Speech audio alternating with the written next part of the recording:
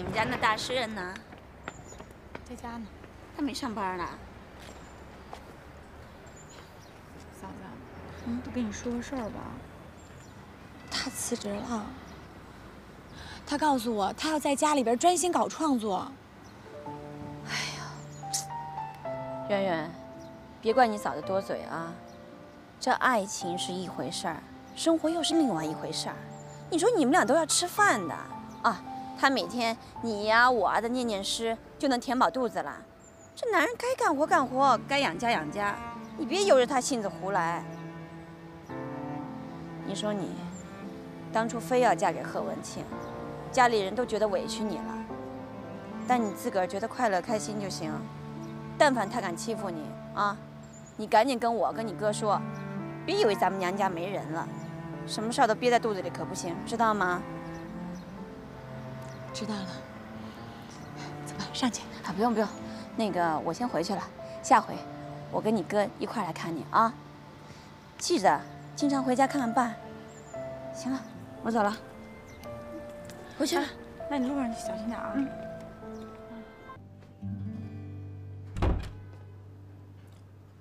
跟大嫂聊什么呢？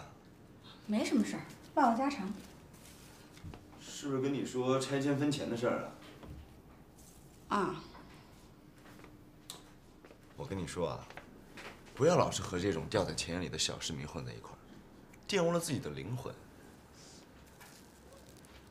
哎，我说你能不能好好说话呀？别一口一个小市民的。你别忘了啊，我也是从那个小市民家庭里出来的。你要是看不起他们，就是看不起我。你要是看不起我，咱俩就别过了。我没那个意思，我膜拜你都来不及，我怎么会看不起你呢？行了。我的意思是说，我不希望你参与家庭里那种鸡毛蒜皮的斗争。我最大的愿望就是跟我的女神一起过着平平静静的日子。我们要增加快乐，而不是增加烦恼，对不对？你就是嘴上会说。行了，你赶紧收拾收拾，马上吃饭了啊。哎。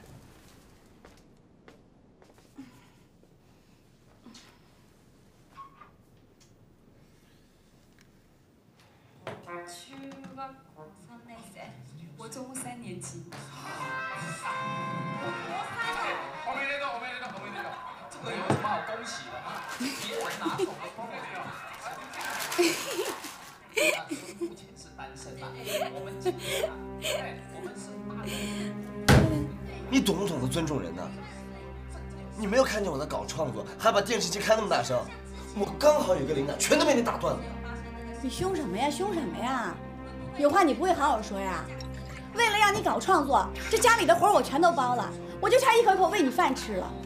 真是，不让看不会好好说呀。这还要我说？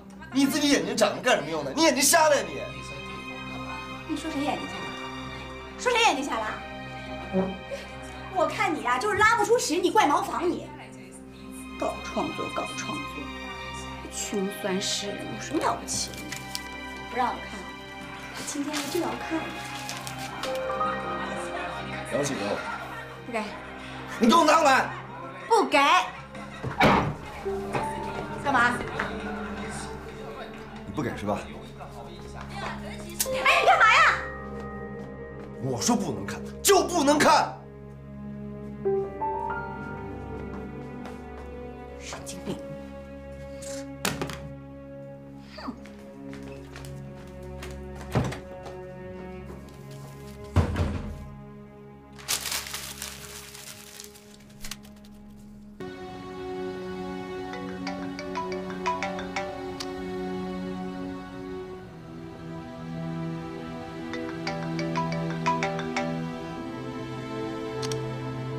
喂，大哥啊。圆圆，你在哪儿呢？文庆在家都等你半天了。哦，他到咱们家去了。是啊，赶紧回来吧。啊，那行行，我马上回来啊。哎。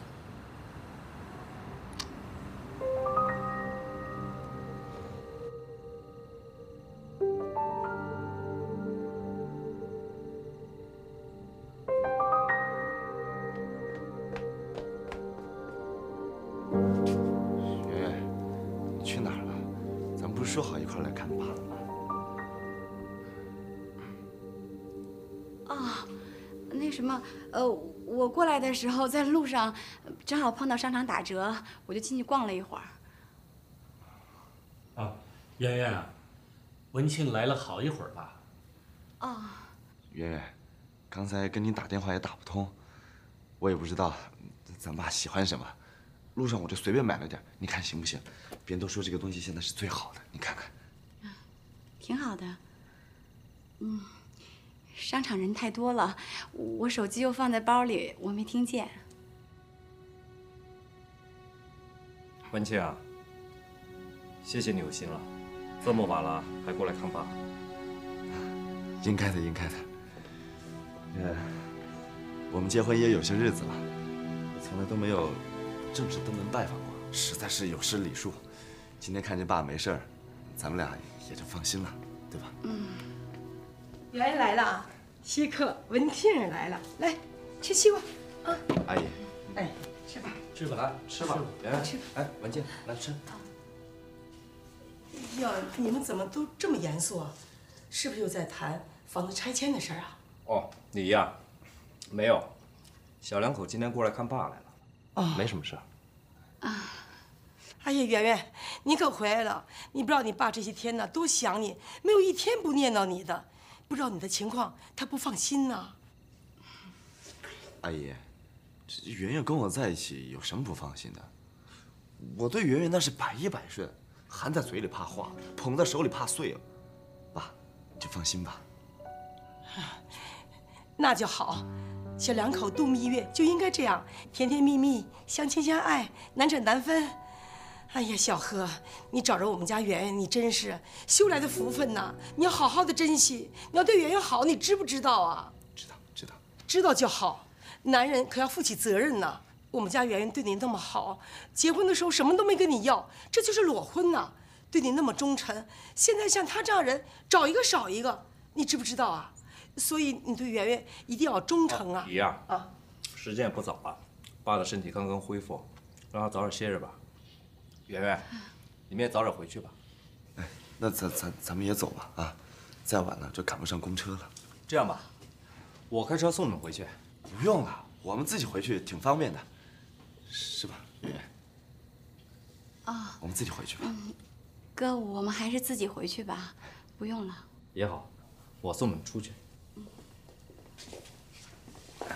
啊，文清啊，我这儿有些茶叶，你带回去吧。哎呦，真太客气了。拿去吧。哎，圆圆，你们俩到底怎么了？没什么事儿。你们俩那点事儿，瞒得过爸，能骗得了我吗？这何文庆，大晚上跑过来，说是找爸，一进门就问你在不在，还给你打电话，你不接。我们就拌了几句嘴。有什么事儿跟大哥说，真受委屈了，大哥帮你出头，千万别憋在心里啊。我听玉梅说，文庆把工作给辞了。唉，老这么下去也不是回事儿，光靠你那点工资，怎么养家？这样吧，我现在图文社有几个活儿还不错，如果文庆愿意过来搭把手，就让他过来，总比他干那个什么销售要强吧。我看他呀，也不是那块料，在我这儿，好歹我还能照顾他。大哥，谢谢你啊。跟我还客气什么呀？你们俩好好过就行了，啊。